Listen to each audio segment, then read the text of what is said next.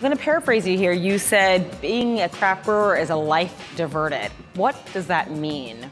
That means that I was supposed to be doing what you're doing. I went to film school. I graduated with a degree in film, but I was also falling in love with beer at the same time. In college, I had nothing but mass market, yellow, fizzy beer with no flavor. But then I moved to England, and I got this stuff that they put in this big jar and gave to me, and it was kind of warm and kind of flat. And I was like, I'm not sure I like this.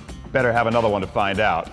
And really fell in love with that. When I got back, I started making my own. Almost none of us went to school and said, you know what I'm gonna be in the future? I'm gonna be a craft brewer.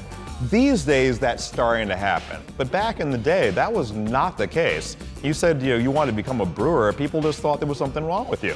And there probably was.